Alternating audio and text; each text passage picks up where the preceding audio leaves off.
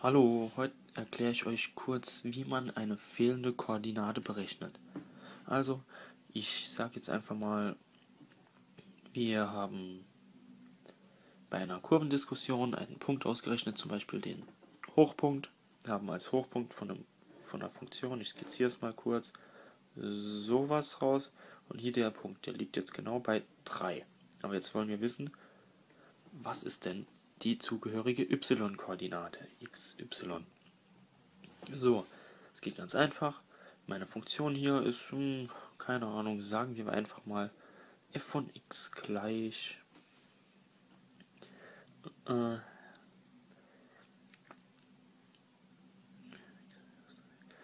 x 1/2 x Quadrat minus 3x. So, da stimmt es nämlich auch, dass der Hochpunkt bei 3 ist. Und ja, da schauen wir jetzt mal weiter. Entschuldigung, minus 1/2 x Quadrat minus 3x, dann stimmt's. Ja. So, jetzt wissen wir hier, unser Punkt 3 kommt drin vor. Das sagen wir doch mal, rechnen mal aus, sagen wir f von 3 gleich minus 1/2 3 Quadrat minus 3 mal 3. Und das sind minus 4,5 minus 9 gleich minus 13,5. So, das war's auch schon. Wir haben jetzt die zugehörige Koordinate ausgerechnet. Okay, war es vielleicht doch plus. Naja, ist auch egal. Da haben wir hier minus 9, minus 4,5. Ja, ich weiß ja nicht jetzt genau, wie das hinkommt. Ist ja auch egal, was sollte ja nur eine Skizze sein. Also minus 13,5 oder halt ohne Minus. Ja, machen wir minus 13,5 und da haben wir einen Punkt raus. So, das kommt schon mal hin. Sollte nur die x-Achse eigentlich nicht hier sein dann, sondern müsste quasi da oben irgendwo entlang gehen. So da oben irgendwo. Ist aber jetzt auch egal für die Skizze. Auf jeden Fall geht es ja nur ums Prinzip. Jetzt was tun, wenn die x-Koordinate fehlt? Also, ich sag einfach mal, ich weiß, der Punkt bei 7, also quasi der hier, der ist ganz besonders. Und ich brauche jetzt die x-Koordinate dazu. Das wäre die hier. Was ist sie? So, dann weiß ich, dass f von x gleich 7 ist.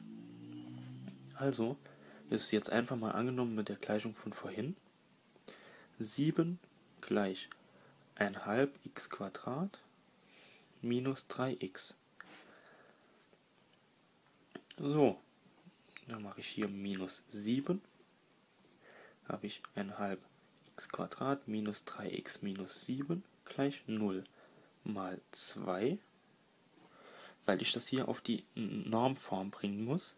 Also hier, dass vor dem höchsten Glied mit Potenz von x kein Vorfaktor mehr steht. Also hier x Quadrat minus 6x minus 14 gleich 0. Und jetzt kann ich entweder quadratische Ergänzung anwenden oder die PQ-Formel. Ich mache es jetzt mal mit quadratischer Ergänzung, weil das hier relativ einfach ist. Und zwar nehme ich mir dafür die 6 hier. Dann mache ich 6 durch 2 zum Quadrat und ein Plus davor. So, scheint relativ einfach.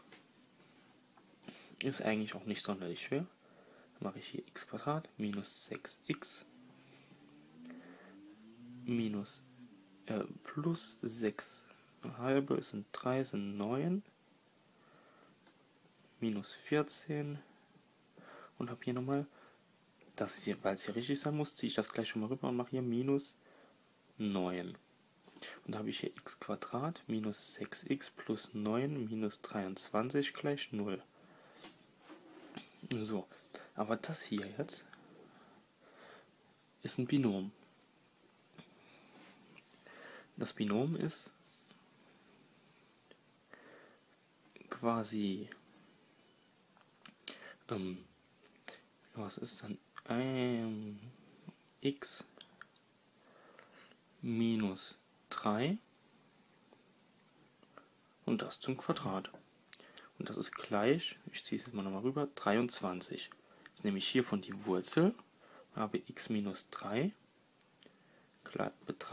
x minus 3 gleich Wurzel 23, rechne ich jetzt nicht aus, ist mir zu kompliziert. Addiere hier die 3 und daraus folgt, ich schreibe es mal hier rüber, x gleich Wurzel 23 plus 3. So, das wäre dann die andere Koordinate. Also einfach nur den anderen Wert einsetzen und dann umstellen und ausrechnen. Das war's schon.